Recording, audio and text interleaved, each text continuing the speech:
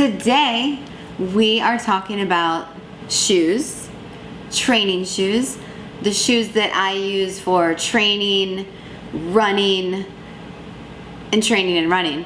But there's different types that I have, and I pick my shoe based on pretty much the activity that I'm doing, but also of course my outfit.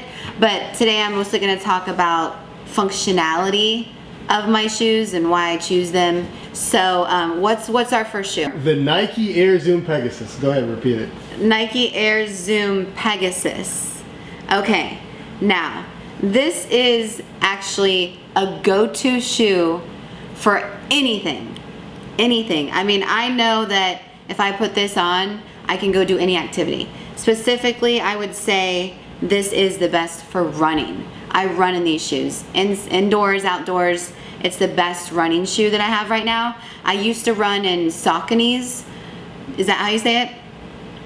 A lot of runners use Sauconys and Brooks. I think those are the most two popular shoes. I think they are. So I used to love the Sauconys for running, and then I wore those shoes out, and then I never bought another pair, and then I got these. I was like, wow, these are awesome for running. So this is good for running, training, anything. This is your go-to. What's next? The Adidas Ultra Boost 3.0. 3.0. Okay, Adidas Ultra Boost 3.0. Don't give me a quiz after this, please. I'm not into that right now. Okay, so this shoe is ultra comfortable. It's called Ultra Boost, but it's ultra comfortable. This shoe feels amazing on your foot. I mean, if you're gonna go walking around Europe, I would say this is a good shoe. If you're gonna, I would say it's okay for some cardio. I wouldn't say running. I wouldn't use this as a running shoe, but for lifting, anything, legs, upper body, you can definitely use this shoe. Plyometrics, this is a decent shoe for that. Super comfortable. And that's probably the most expensive of these shoes, I would say. I think that's a Nike Air Max 90. Air Max. I probably have, I think I have 3 or 4 Air Maxes because I just like the look. I like how the shoe's solid. So this is a good shoe for leg day. It's not the best shoe for running. I find them heavy and I don't feel like very athletic when I use this shoe. I just feel like they kind of hold me down. So I wouldn't really use this for plyometrics or running. I'd use this for a leg day or upper body day. So I just find them stylish. I really like the style of that shoe.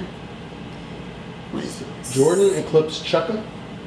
Jordan Eclipse Chukka. Trevor actually introduced me to this shoe. I said I need a new black shoe because I had some Nike Air Maxes that were ready to be thrown out. They were garbage. So he sent me this shoe, a picture of the shoe, and then I said, you know what? That's my shoe. So this shoe is so comfortable. This is probably one of the most comfortable sneakers that I've ever owned, and it's so cute. It's what do you call this? Like a weave. Yeah, it's weaved. So it's just super comfortable. You can, I wouldn't run in this shoe, but you can do anything else. Stairmaster, other cardio. You can do legs in this shoe. It's not as solid as maybe some other shoes, but you definitely feel enough support. So this is an awesome shoe. Love it. Absolutely love that shoe. Nike KD7.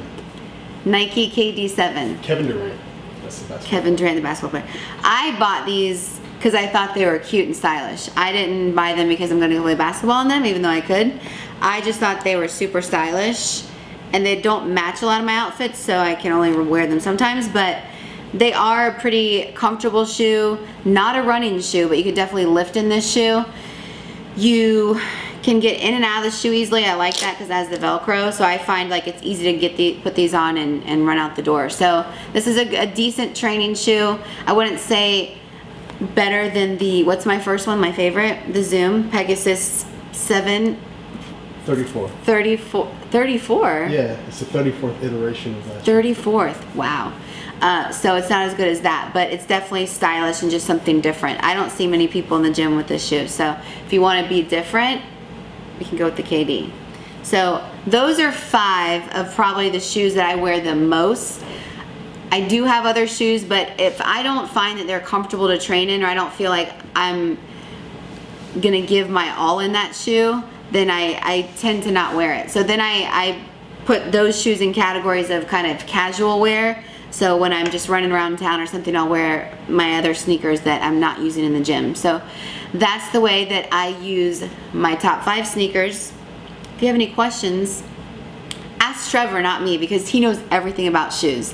So whenever I need a new shoe, I'll say, what's the newest, the cutest, what's the best running shoe, what's this, what's that, and then he lets me know and then I get it. So he's my shoe how do you say that? Shoe consultant. That's what it is. He's a shoe consultant. So that is my shoe, the 411 on my shoes. If you guys want to do heels next time, if you want to do, I don't know, what else? Training equipment. Training equipment. I mean, what else? I mean, anything. We can just review it right here at this table. We can do that. So, but that's it. Anything else, Trevor?